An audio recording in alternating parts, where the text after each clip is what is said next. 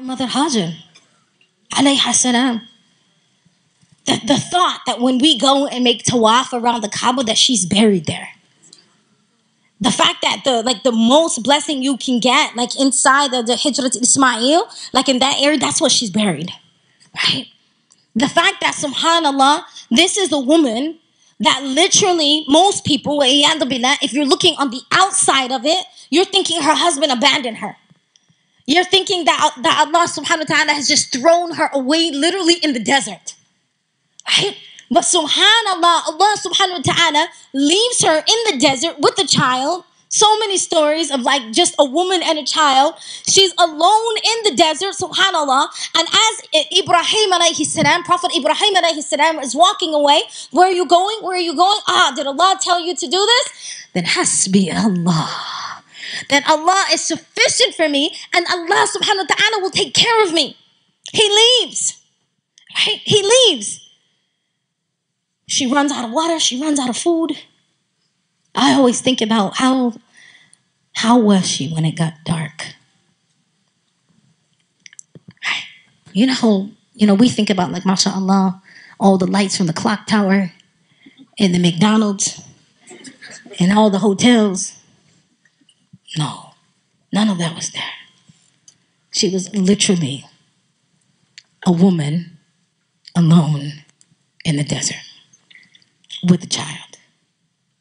And it got dark.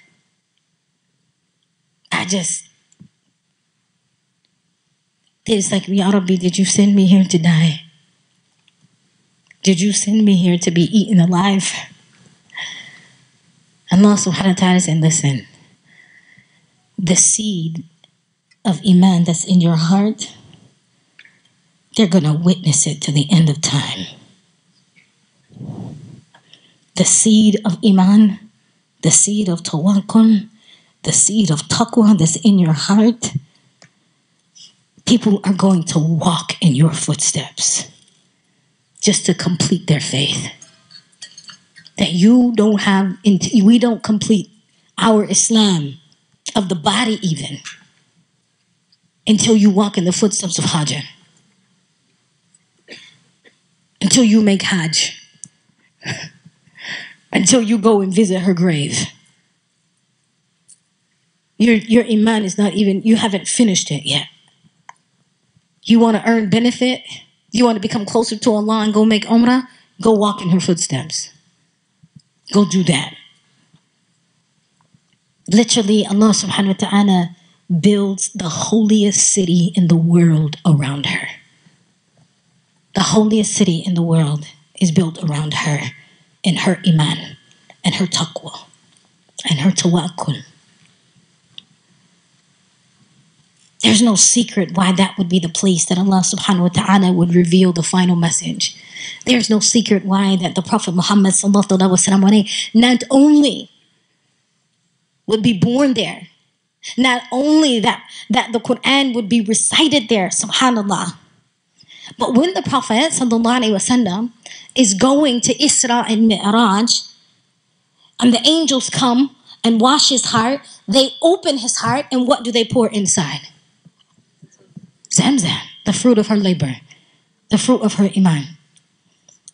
That's what the angels pour into the heart of the Prophet sallallahu alaihi wasallam for him to be able to take that journey of ascension. Subhanallah. That which remains of her Iman gets poured into the heart of the Prophet sallallahu alaihi wasallam. Allahu Akbar. Allahu Akbar. There's something special about that. When the tribe of Jurham comes and they come to her and they say, can we stay here? This is after Zamzam, after Jibreel comes, splits open the earth for her, which I just want you guys to keep, like Jibreel comes and descends for her, right? Cracks open the earth for her. Zamzam flows to sustain her, subhanallah. Tribe of Jurham comes, and they ask her, can we stay here?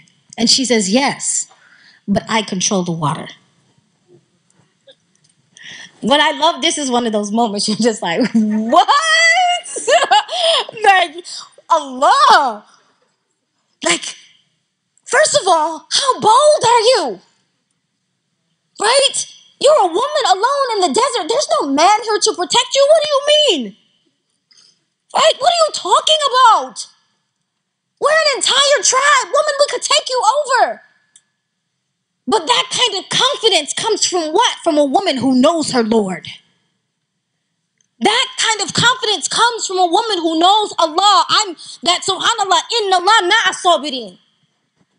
Inna Allah ma'a muhsinin. She has yaqeen. She has certainty despite what it looks like. Despite the apparent reality, she has absolute certainty, without doubt, without question. My Lord is there for me. My Lord will take care of me. That as long as I remain firm upon Sirat al-Mustaqim, Allah will never leave me. Right? And so they honor that. They honor it. She controls the water. Right? She controls the water. Allah subhanahu wa ta'ala has given each and every one of you a Zamzam. What's your Zamzam? What is your gift that is a means of healing and nurturing? That is a means of nourishment for those in your family, in your community.